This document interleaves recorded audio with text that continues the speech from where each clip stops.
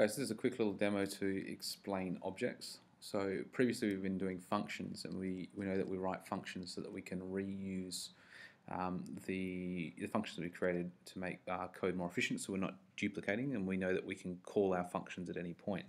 What objects allow you to do is to create a complete data structure or a complete object, which allows you to then be reused.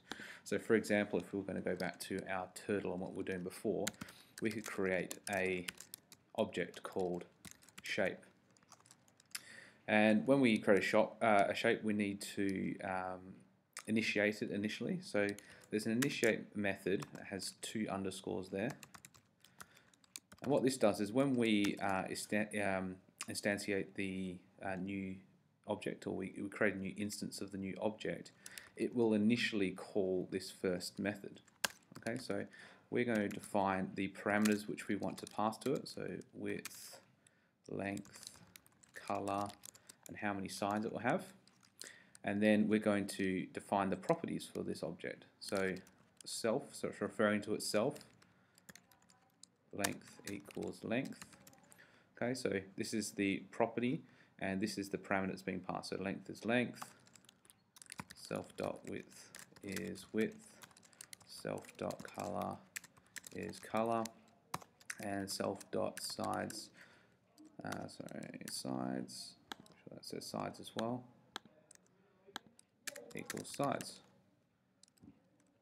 Okay, so initially this isn't going to do anything, but what we can do is to create a new instance of the object. So square is a shape, it has the length of 20, it has the height of 20, it has a color of blue, and you can see this pop-up comes up which tells me what I need to define, and I need to define how many sides it has, which is 4. Okay, so this is a new instance of the object. Again, let's do another one. Rectangle is a shape, it has 200, it has a height of 50, it's going to be red, and it also has 4 sides. We could have a triangle, and a triangle is also a shape. It has 200 and 200, we're going to make this one green, and it only has 3 sides. Okay, so we can then print off the properties. Okay, so reference properties. So if I want to know if my new object of triangle, how many sides that's going to have, I could print triangle sides. And when I run my code, it would print off 3. Okay, so we now have these properties which we can refer to. So the next step when you're creating objects is to create methods. So we're calling them methods, not functions, because they are a part of an object.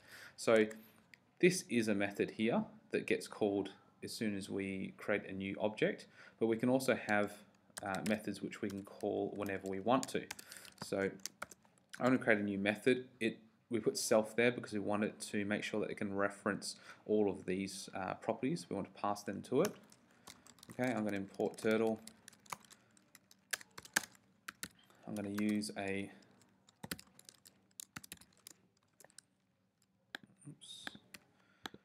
new method. I'm going to create a new variable which will allow me to get what the interior angle is, and I'm going to define the color.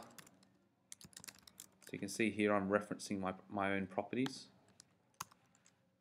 Okay, and then for I in range self.sides, t.forward, self.length, t.right angle. So obviously this won't work with my rectangle, it'll only work with my square and triangle, but you'll get the point. Okay, so now I can call my methods. So if I did square.draw, that would call my method here. Okay, if I did triangle.draw, it would call the method also. Okay, so I'll run my code. Find my window window for you. Okay, so it's drawn my square, and it's drawn my, and it's also drawn my triangle. So here you can see how we've created an object called shape, and then we've created new instances of the object with the defined properties. Then we've called out our properties, so you can see how you can use those properties. And then we've created our own method which can apply to each of our objects. So this makes our code very reusable, and it means that our code is easily manipulated for different purposes.